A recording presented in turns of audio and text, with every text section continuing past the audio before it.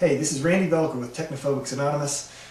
Welcome back. Today we're going to be looking a little bit about what Google is interested in trying to do with the internet. We've given you a lot of tools on how to start surfing the internet, how to start using the internet, how to start using email. Let's go ahead and go to our Gmail account, our Google email account, and we'll be able to talk a little bit about what the big picture is ultimately, and what is happening with the internet and with our documents and email and content. All right, so let's pop on over there. All right, this is the email, my inbox. I don't have any email in there right now to be in the inbox to be moved over to the Star or to be, sent over to be archived or to be put into different labels like we have down here. But notice what's happening up here in the upper left-hand corner. All right? It says right here, we're in Gmail. Okay? The one right next to it, however, is a calendar. If you click on that, you're going to be going to Google Calendar. Now this is a program that allows you to plan out your days, your weeks, your months, and as far out in the future as you want to. It's very powerful. We're going to be coming back and explaining to you how to use that in some of our further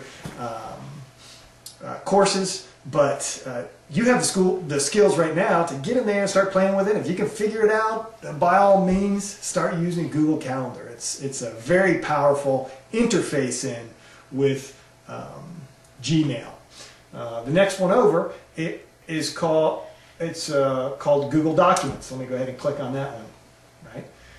Welcome to Google Docs. Very simple. Get started with Google Documents. What they're trying to do with Google Documents is they're trying to have a place stored on Google servers where you can do any Word documents that you need. If you have to write a letter, you just pop open a Google Doc, type it on in. You can format it the same way that you would format things in your word processing program on your own computer, but you're doing it all and it's being stored on Google's server, right?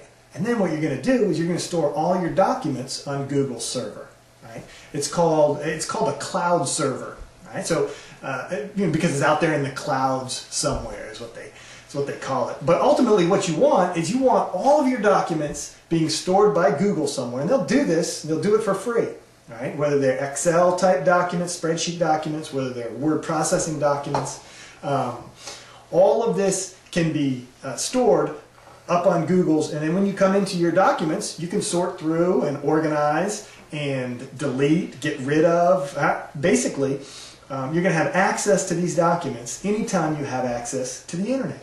So anytime you have access to the internet, you'll be able to go in, use your password, you get into your email, and then you can click over and look at all your documents. You can send your document right then, and you can attach that document to an email if you want to, or however you want to do it. But it's very, very powerful what Google is trying to do. They're trying to make a complete suite of services so that it doesn't cost anything to you as the end user, and you can basically have, say, unlimited power at your fingertips. Now, you have the skills now to take what I've shown you and to go out there and start surfing. Start using the email, start using... now, in one of our further courses, we're going to be talking about exactly how to use Google Documents, but feel free. I mean, with what you have right now, get out there and get started and start using it. It's a great system the way they have it set up. I hope you've enjoyed this course. I've certainly enjoyed going through this, and I look forward to bringing you even some more advanced levels of stuff in the future. All right, thanks.